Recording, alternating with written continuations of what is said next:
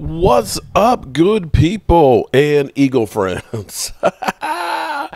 Mark Holmes here, and as always, I want to say thank you all for watching, commenting, subscribing, and being part of the Joe Boo Sports Report. Without you guys, as well as you ladies, you know that this literally does not work. Hope everybody's having a great day. It's been a busy day. This Tuesday, which is Players' Day off, there's a lot of stuff going on in the NFL. I've been running around and out of action, and I'm finding out that the Dallas Cowboys did make a signing. They finally signed Henry. No, not Derrick Henry. No. KJ Henry. KJ Henry, a defensive end. Now, here's a good thing about getting a KJ Henry, okay? KJ Henry is young, okay? Typically, when you look at all the signings that the Cowboys have done this season, we got traded for Jordan Phillips, who is in his 30s. We got Carl Lawson in his 30s. You see the moves we've made typically have been older guys, you know, so they're experienced and so on, but they're also older guys. Football is a younger man's game unless you're a quarterback. Although you could kind of say Aaron Rodgers, the oldest player in the NFL, kind of looking his age right now. Be that as it may, KJ Henry was actually drafted in the 5th round last year by the Washington Commanders. They put the left hand up and they drafted him. Now, last year he did get some playing time, of course, with the Washington Commanders out of Clemson, which of course is in North Carolina. Clemson, and if we go to his stats from Clemson, we're talking about 13 sacks, 2 forced fumbles, 28 tackles for losses, 61 assists, 63 solo tackles. So he had some experience there. Surprisingly, I'm actually surprised that Washington didn't hold on to him, because if we go to his numbers in Washington as a rookie, he ended up playing in 10 games. Only played in 10 games. He started 3, had 2 pass defenses, 1.5 sacks, 19 combined tackles, but 14 of those were solo, 4 tackles for loss, and 2 quarterback hits.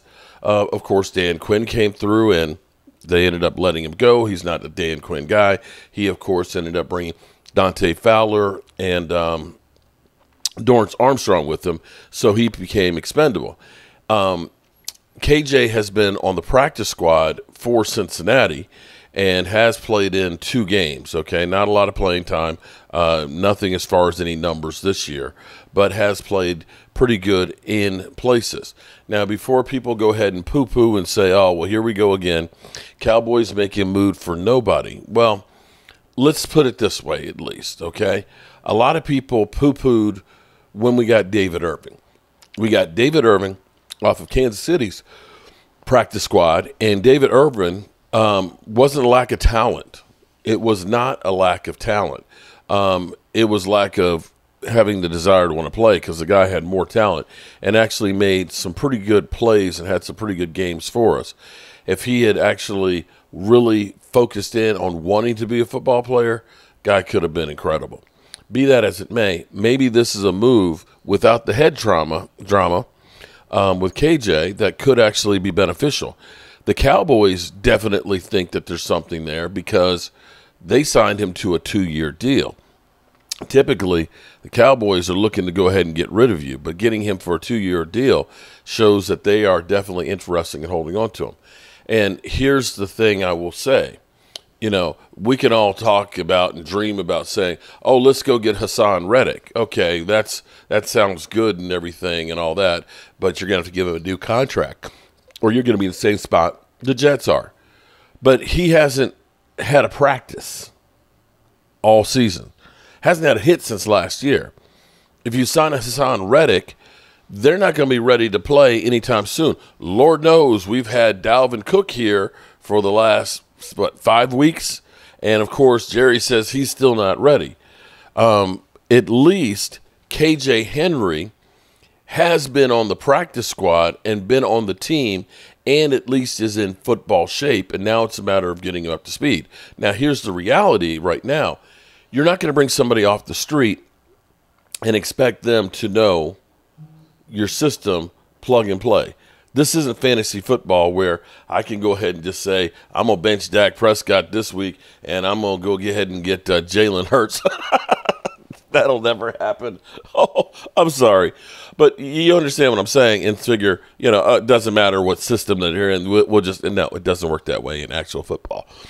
So this is deemed a good move. This is a move that is a player that you probably coach up and end up making him into somebody. This could be somebody who could be like a Dorrance Armstrong down the road. The Cowboys have been pretty good at finding bottom-tier free agents, practice squad guys from the USFL, and so on, and making players out of them.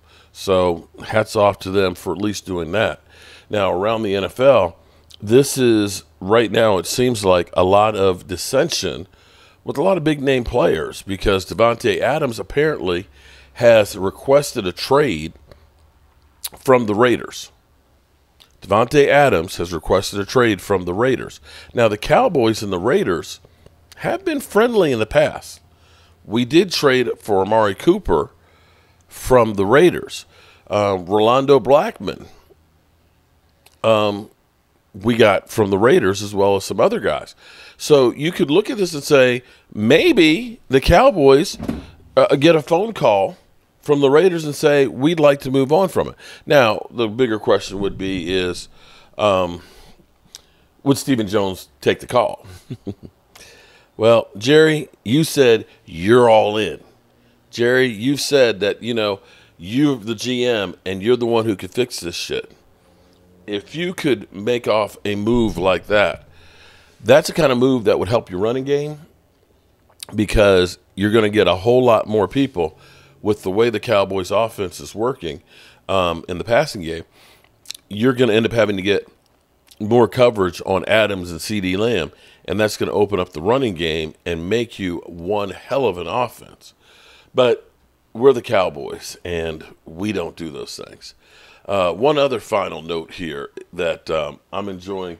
Philly 500 has just had a live stream, and Philly looks sad. He looks sad.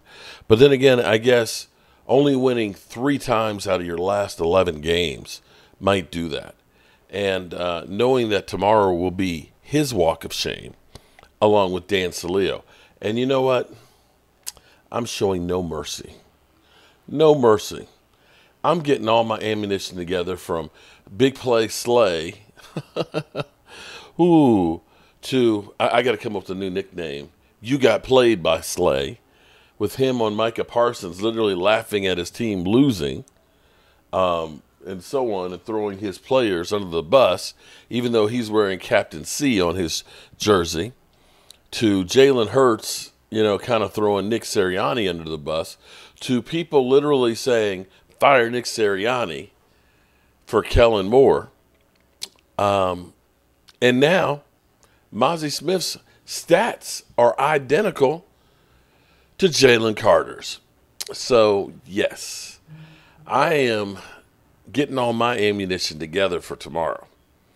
And, I don't know if a half an hour show is going to be long enough for me to trash the Eagles. I'm Mark Holmes, and I appreciate y'all.